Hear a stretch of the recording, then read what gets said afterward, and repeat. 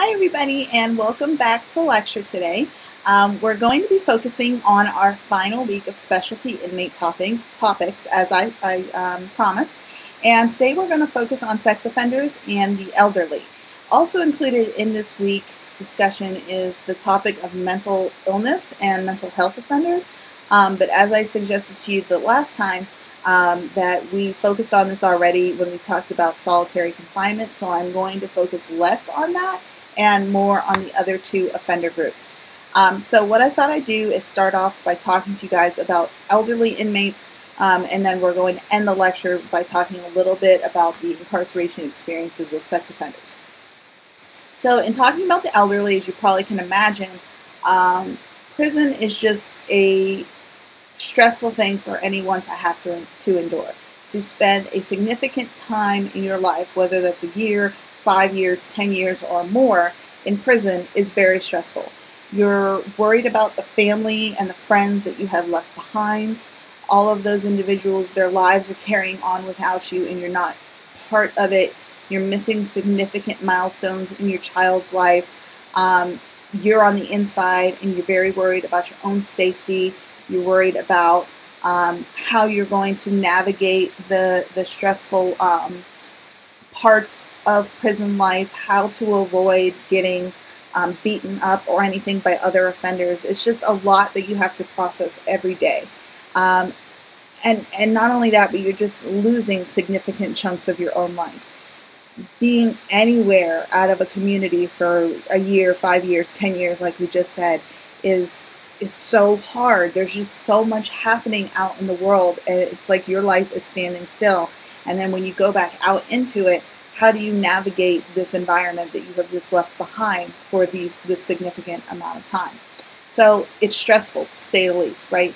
And whenever we have more stress in our lives, that stress compounding day after day after day, it ages us faster and faster, regardless of whether we're in prison or we're on the outside. But prison just seems to do it a little bit faster for us. So inmates who are going into prison often take a variety of different medical concerns, conditions, diseases, what have you, into the incarceration setting that they're going into. And not only that, but they're still continuing on with their vices while they're incarcerated as well. So if you think about it, smoking still happens. If you're still in a smoking setting or a prison that allows you to smoke, cigarettes are often used as a bartering system or a form of currency among inmates. The idea of prostitution, other high-risk sexual behaviors, sexual assault in prison all still occur and have an impact on your life, your safety, your ability to function while incarcerated. So all of these things that normally happen on the outside are still happening on the inside. Without the necessary protections that I might be able to afford myself on the outside, I'm just sort of passing everything on from inmate to inmate, and disease often runs pretty rampant inside prisons. So it's a hard environment. And when I'm in a hard environment and I'm stressed out all the time, I tend to age quicker. Inmates who enter prison very young often look young and fresh-faced and like they haven't experienced the hardships of life yet. And when they leave a few years later, they look like they've aged overnight. And I always like to compare this to the presidential, or the progression of presidential photos rather. Have you ever seen where they have day one in office, so-and-so takes their picture, right? And then a year later they show the first day of their second year in office, and it looks like a totally different man, like they've aged 10 years in 1 year. And that's kind of what this is like. It's the same amount of pressure. It's the same amount of stress. It ages you faster. There's just more significant amounts of gray in my hair. My wrinkles are becoming more pronounced. My immune system is shutting down a little faster. It's not able to keep up with the different things that I'm encountering. So when you're in a high stress environment, even for a short amount of time, you tend to age a lot faster than you would without all of that stress. And this is in part due to the environment in which I find myself, but also in part due to determinate sentencing. So we talked earlier in the semester that under determinate sentencing, inmates are serving longer prison sentences and they're serving more of that prison sentence.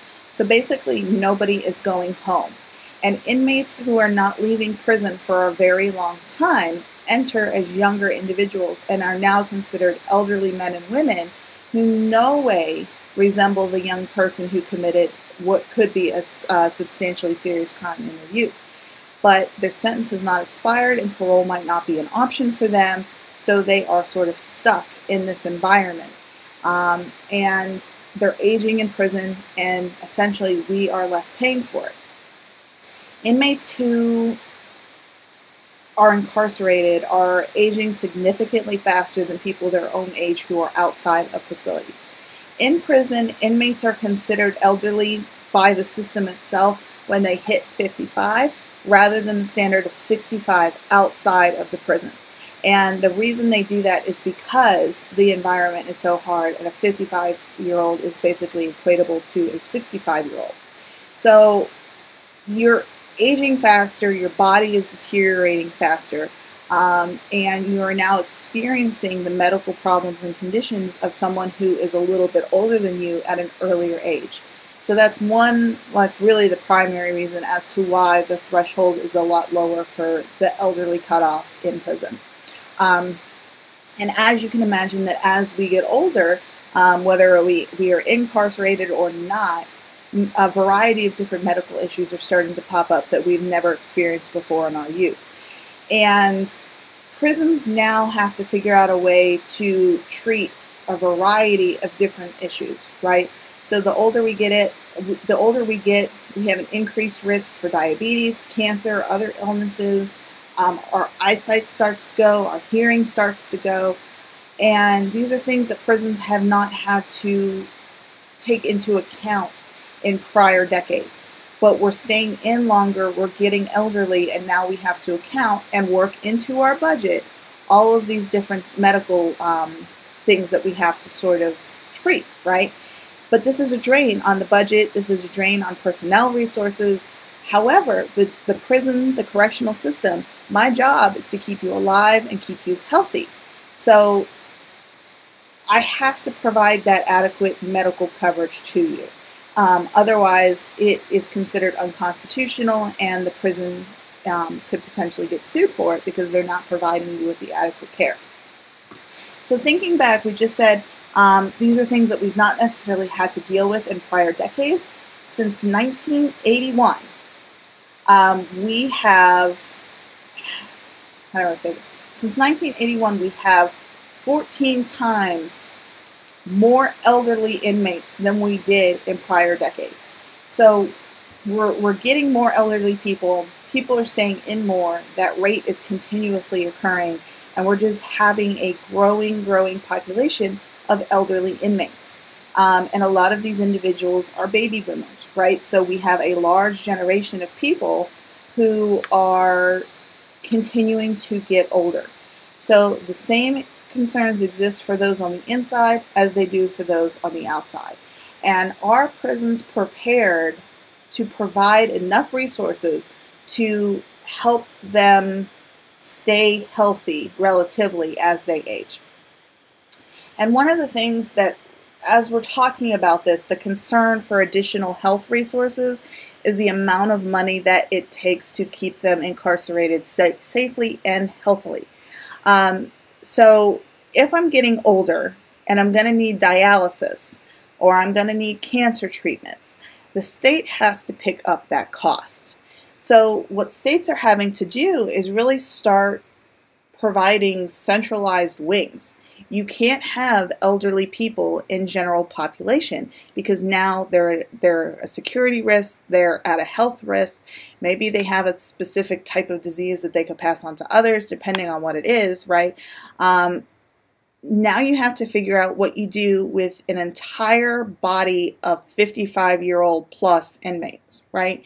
As we get older, I can't climb the stairs as well as I used to. Maybe I'm in a wheelchair. So you can't house that inmate on the second, third, fourth floor, whatever, right? All these inmates have to be moved down to the first floor. Otherwise, you're going to have to put in wheelchair ramps because they can't go up the stairs. What if you have an inmate that has developed dementia or Alzheimer's. What do you do with that person? They might be very confused as to where they are. Maybe I don't remember how to get back to my cell. I don't remember who the other people are around me. I don't know why I am incarcerated, or, you know, it's a very confusing thing for them. So what happens when they're not lucid and you're now combating someone who is just very scared and confused about the environment that they are in, right? So correctional officers and staff are really having to go through a revitalization in terms of training to have to work with and supervise inmates so they're not harmed, they don't get scared, especially in cases where things like dementia are popping up. They're not the same person they used to be when they were younger, and they're just a very frightened older individual who has significant gaps in their memory. How do you deal with that? How do you train your officers to complete that? So one of the things now that states are starting to look into, and some have already started to pass them, is the idea of compassionate release laws. And they're put into effect when an inmate is terminal and is about to pass away. And they're only used in very narrow, specific instances. But there are a lot of regulations that states are putting into place in order to make sure that the inmate meets the qualifications for compassionate release before they are let out. So, for example, here in Texas, we do have compassionate release, or what we call medical parole laws, but in Texas, like other states, they only apply when the inmate is terminal and is about ready to pass away. And a medical parole board will be the determining factor as to whether or not the inmate should be released.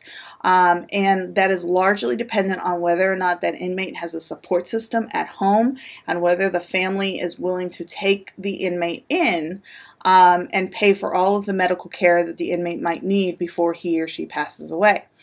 The catch to this is that if you are somehow released on medical parole and you take an upswing and you don't end up being as terminal as we originally thought, you're going to come back to prison. We just don't let you out and then you just be an old inmate on the outside, even though technically we probably should.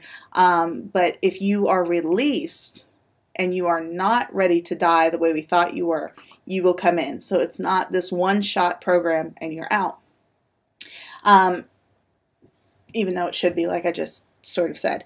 But the issue with compassionate release is that it's often very difficult to jump through the hoops that the state needs you to jump through to get out. So we have a lot of inmates who are not eligible and are still ending up staying in prison. So the ACLU said we have this growing body of elderly inmates and we need to do something with them. And if we started implementing compassionate release a lot more often, we would end up saving a lot of money. So the ACLU did a cost-benefit analysis examining the impact of compassionate release or medical parole decision-making. And basically what they said is that an elderly inmate who has limited health problems, just general things that are common in your old age, eyesight is going, hearing is going, it's getting harder to walk, maybe you have some sort of breathing impairment, just basic general things. If we release those inmates, it would save us roughly $28,000 per inmate per year. Releasing an elderly inmate that has more moderate health care problems, so now we're talking about things like needing dialysis, having cancer, having diabetes, the more intensive types of issues, that's going to save the state around $66,000 a year per inmate. And then releasing high risk or inmates with higher needs and cares based on health issues would save us around $104,000 a year per inmate. And all of those costs are largely associated with the health care that's needed the supervision, having these individuals in specialized wings, the training for correctional officers and staff, all of that stuff would save us over $100,000 a year per inmate. So it's a lot of money that we are spending on what is essentially a growing body of inmates who are going to, at some point in time, start experiencing these similar healthcare problems. The downside to this is that even if we were to release these inmates, a lot of people don't have homes to go to. So if I have spent 20, 30 years in prison, my family members are more likely to disappear, to break away from me. Maybe they're even passing away because everybody's getting older. Everybody's experiencing health problems. So maybe some of my family has passed away. So if I don't have any support at home, where do I go, right? And as a homeless elderly inmate who has a variety of healthcare issues, the state is still going to have to pick up that bill in some way. So for many, they just choose to stay incarcerated and they're not being released for that reason. But unfortunately, what's going to happen is if I stay there, I'm going to die there.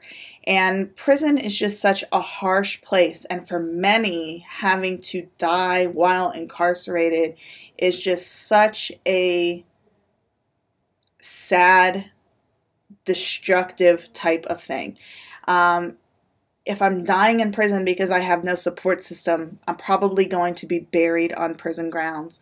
I have no money for a private funeral. I have no family members that are willing to take this cost or this care on. So it's just, if you think about it, it's just a sad thing. It's so sad for these inmates to be dying in prison and then to be spending their afterlife buried on prison grounds too. There's just no release from prison ever for some of these individuals. So it's very sad and very awful. And I don't know how to quite segue into the next topic because incarceration experiences of sex offenders are often very awful too. So I guess there's no real positive way to spin this or positive way to sort of transition. So we'll just go ahead and jump into the idea of sex offenders in prison because they're experiencing very stressful, traumatic types of incarceration sentences as well. So for sex offenders, they're often considered very hated and some of the most reviled types of offenders within a prison facility. You may be familiar with the prison hierarchy, and basically there is a structure or hierarchical structure within prison environments in which prisoners are treated better or worse depending on the crime that they committed to get themselves there.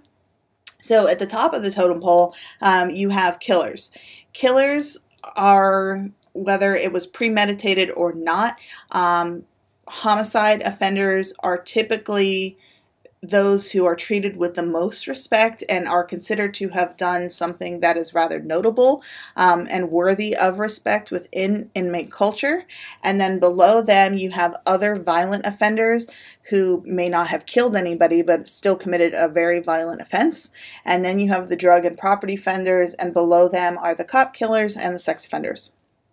And sex offenders are at the bottom of the totem pole, so to speak, because of the nature of their offense and who specifically they were targeting. So for many male offenders who go to prison, just regular inmates, they are often leaving their families behind, they're leaving their children behind, and in their eyes, they're leaving these individuals, these family members, these loved ones in a vulnerable, unprotected state. As the male provider, as the protector, as someone who is very wrapped up into this stereotypical ideal of what a man is supposed to be in terms of the protector and the guardian, I am leaving my family behind and I am leaving them vulnerable and unprotected. And when a sex offender commits a crime, either against an adult female or against a child, many offenders feel like this could have been my girlfriend, this could have been my wife, this could have been my child. I'm not there to protect my family, and you're preying on someone who is considered vulnerable and in need of protection, so I'm going to go after you in retaliation, regardless of the fact that this victim was not anybody that I was even related to. So as a retaliation idea, or just as a general we don't like you, we hate you type of thing, sex offenders are often attacked by other inmates while they are incarcerated. And not just physically, but often sexually in nature too. Sex offenders often have one of the highest rated reports of prison rape, and I know that these statistics are not very good because you just don't talk while you're in prison. So even if you are raped, you're very unlikely to report it. But of the rates that we know, sex offenders are very high in terms of those individuals who are being sexually assaulted compared to other inmate groups. So their safety is routinely at risk. And this requires that prison officials routinely put them in segregation for their own protection. But while they are segregated, sex offenders are then experiencing high levels of social isolation, and they're reporting experiences, especially once they are released, they're reporting experiences in terms of difficulties to gain and maintain social relationships with family members and friends on the outside. And they are self-reporting themselves as loners.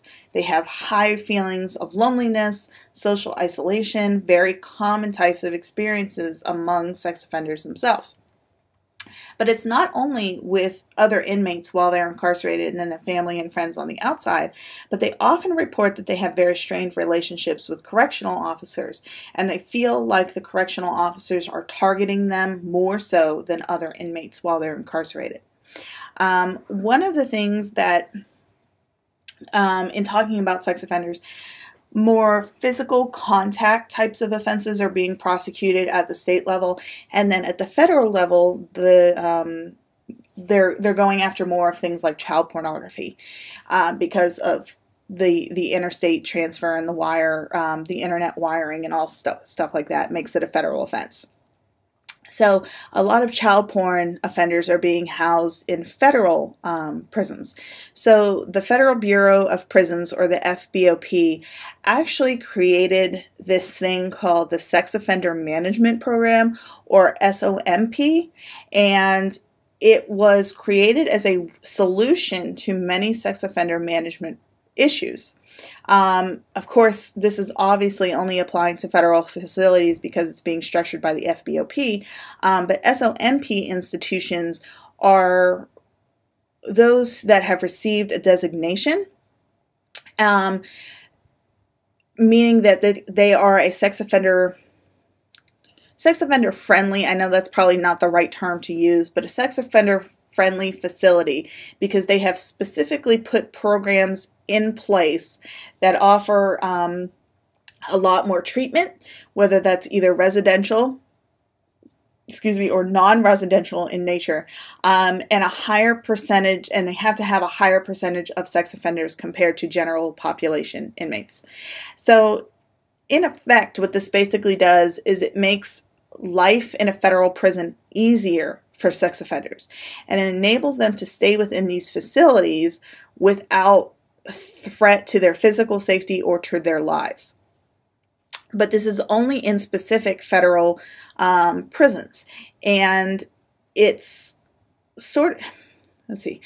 by doing this specifically, by housing sex offenders all together within certain prisons, it essentially allows the prisons to narrow their resources, and it doesn't take as much staff effort to monitor them as effectively, because they're not looking for the needle in the haystack kind of thing within general population. But one of the things that the federal government, or Federal Bureau of Prisons rather, is famous for is that they often provide instruction manuals or how-to manuals or what to expect when you go to a federal facility type of thing handbook. And they have a specific one for those that are entering the SOMP prisons for sex offenders, and it talks about what, as a sex offender who's going into a federal facility, what should you expect upon entering in this facility. So I don't want to read the entire handbook to you because it's quite long and it goes into a lot of detail, but I do want to quote a few excerpts for you so that you can see the types of things that I'm talking about and that sex offenders are being exposed to. So the next couple points are taken verbatim from the SOMP manual that the FBOP, a lot of acronyms there, provide to incoming sex offender inmates. So I quote to you guys starting here.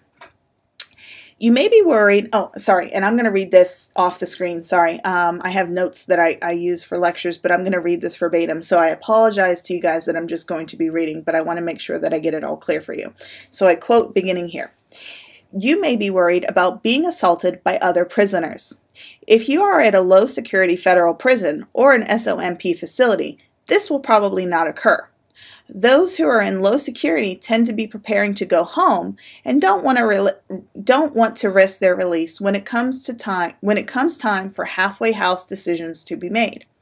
At SOMP facilities, there are so many sex offenders, often upwards of 40% of the total population, that the yards are easy and the stigma is significantly reduced. If you are housed at a non-SOMP or medium or high security federal prison, the risk of assault can be much higher, largely due to prison politics. At some easier medium security federal prisons, you might be able to walk the yard and only be ostracized and excluded, but it can be a risky gamble. It is at the high security federal prison level where you will have problems. And that is underlined in this section. It says you will have problems and it's underlined. It would be better to check in, meaning go ask to be put into protective custody, to await transfer to an easier, ideally SOMP yard. Tougher sorts might opt to fight it out, but this is also a dangerous gamble. If you want to balance your own safety while still taking the SOMP program, feel free to participate in sex offender treatment, but do not admit to new victims or discuss a mental inability to control yourself or to stop yourself from reoffending. It is important to get help, but such admissions will put you at a greater risk within the prison. If you fall into this category, seriously consider the residential treatment program, but be careful what you disclose. If you want the judge to recommend you for an SOMP facility, you must speak to your attorney about a judicial recommendation. He or she should know the procedure at your local U.S. District Court for judicial recommendations. Remember, it isn't easy surviving prison as a sex offender. Your history is what it is. There is no way to hide from it. If others confront you, you can try and be tough and respond, "What's it to you?" Or, "You got some kind of problem?" But lying and denying is often not the best way to go, because your paperwork can easily be run to determine what you're in prison for. All you can do is strive to be a better man or woman today and to show those around you that you are not what your charges state, but someone who has grown and turned towards a better path. And that's the end of the section that I want to read to you guys. But this is something that the prison is actually sending to you or giving to you as a way to sort of navigate the future. So could you imagine getting a handbook from an institution you're about to go into, and it says, if you go to treatment, keep your mouth shut. Don't talk about any additional victims you might have had. Don't talk about the fact that you can't control yourself. Just go to treatment, keep your head down, and try not to get yourself in trouble. Right? This is just absurd to me and crazy that the prison would actually send this to you. But it talks about how difficult life is for an incarcerated sex offender. So it's not easy being incarcerated. And once you get out, it doesn't get any easier, because then you start the whole registration process, and then you might have possible residency restrictions and all kinds of stigmatization that comes from your community. And maybe your family members don't want to be around you because you are a sex offender, right? And then you are trying to get a job, but you can't get jobs in places because you are a sex offender, and it's so on and so forth. So either way, as a sex offender, I mean, I hate to put it this bluntly, but you're kind of screwed, right? You're screwed while you're in prison, and you're screwed on the outside, and it's just a very difficult thing for a sex offender to be anything other than a sex offender. And I don't want to keep going on and on about it. I mean, I could. This is what I researched. This is what I am the most passionate about is the study of sex offenders within this context. And I actually do teach a couple different classes at the undergraduate and graduate level that focus on the topic of sexual offenders. But today I'm going to wrap up so I don't keep you here forever and ever and ever. But yeah, it's tough to be a sex offender.